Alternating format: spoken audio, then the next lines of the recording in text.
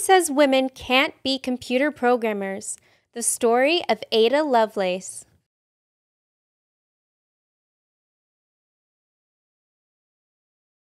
On the outskirts of a lovely village in County Kent, England, down a long driveway lined with lime trees, lived a young girl with a wild and wonderful imagination. As Ada was often left alone, she grew quite good at entertaining herself with interesting ideas. Ada's cat, whom she named Madam Puff, was an attentive audience. Unlike Ada's mother, Madam Puff never issued her the reward of a paper ticket when she did well, and never took the ticket away when she was thought to be bad. And Madam Puff never, ever made her stand in a dark closet until she promised to behave.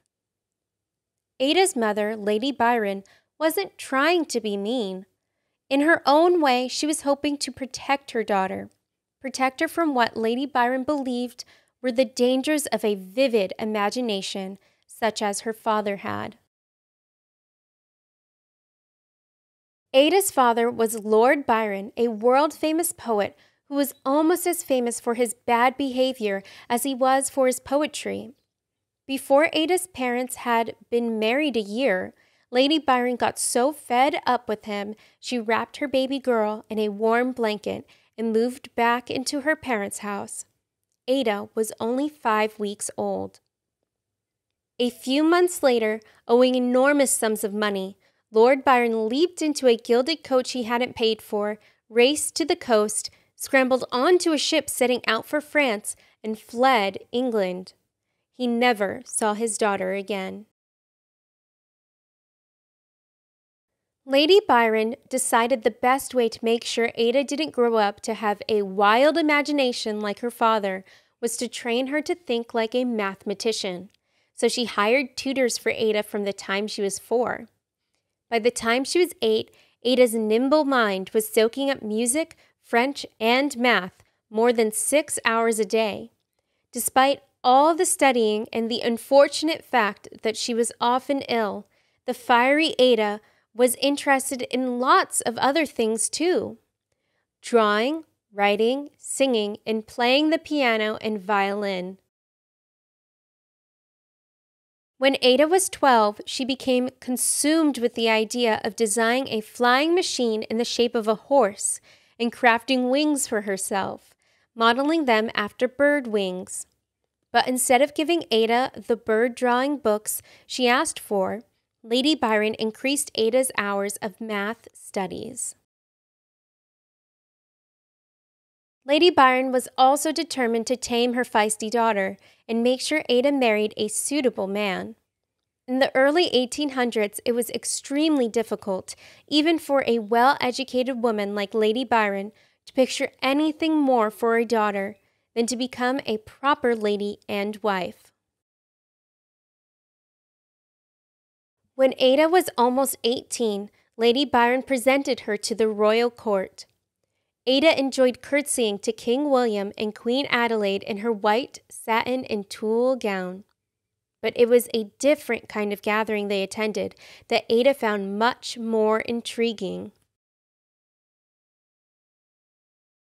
A fascinating scientist named Charles Babbage liked to surround himself with interesting people. He had a reputation for throwing loud parties at his house.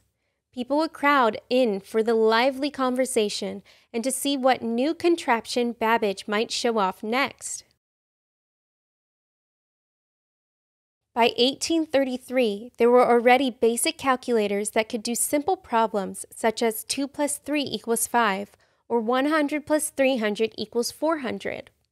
But Charles Babbage had invented a machine he called the difference engine, which could do automatic calculations up to 20 or even 30 numbers long, such as 1,769,462 minus 348,250 equals 1,421,212. One night, Ada met Charles. He talked about his machine as a child does of its plaything. 12 days later, they met again, so Charles could demonstrate the model he had built. Ada was enchanted by the beauty she saw in his invention. This was a major turning point for Ada. She was excited to realize that math and imagination did not have to be opposites, as her mother had wanted so desperately to impress upon her. They actually went together. Ada saw in Charles a person with whom she could discuss ideas. A great friendship started to grow.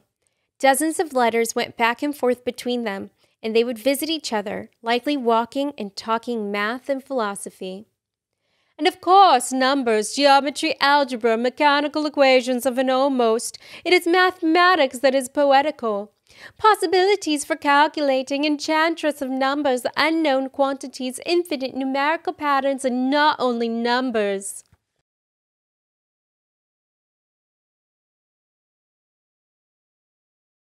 As for the difference engine, building the entire thing turned out to be too expensive. But Charles's mind was already racing toward an even better idea, a new machine that could do any kind of math calculation based on instructions it was given. He called it the Analytical Engine. Charles had seen a weaving loom called the Jacquard Loom, which used cards with specially placed holes punched in them. Each card told the loom what color thread or design to weave next. The Jacquard loom was able to weave complicated patterns in cloth. Some of the designs even looked like paintings. Perhaps most important, there was no limit to what the punch cards could instruct the loom to do. Charles knew he could adapt this punch card system to give his math machine unlimited instructions. This was something entirely new in the world of calculations.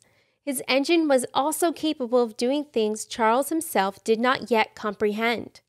But Ada did. She was familiar with how the Jacquard loom worked, and she understood mathematics.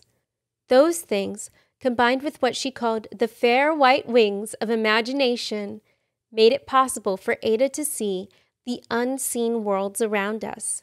She understood that the engine would be able to weave numbers. And, as she later wrote, just as the Jacquard loom weaves flowers and leaves, it can do whatever we know how to order it to perform. Ada was the perfect person to help Charles get some much-needed attention and money for his invention, so he could afford to actually build it. When Charles went to Europe to talk about his engine, he and another mathematician wrote a paper about it, but it was in French. This was Ada's opportunity to help.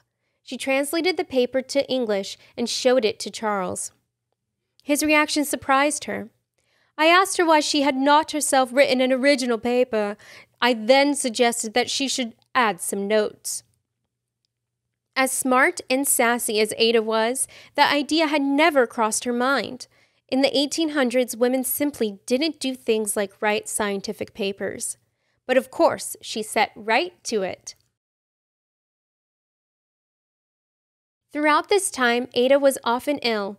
She pressed on anyway with a passion for the project that turned up in many of her letters to Charles. No more for tonight, for I can neither talk, write, nor think, and yet I feel more like a fairy than ever. When she was done, her notes were twice as long as Charles's original paper, and her notes became much more famous. For Ada had envisioned and then described what Charles hadn't realized. His analytical engine not only had the power to process numbers, but it would be able to create things like pictures and music, just as computers do today. Charles never raised the money he needed for his invention. But if the analytical engine had been built at the time, it is quite possible that the entire age of computers would have begun more than 100 years earlier than it did. And in large part, we would have Ada with her brain of a mathematician and her imagination of a poet to thank. The end.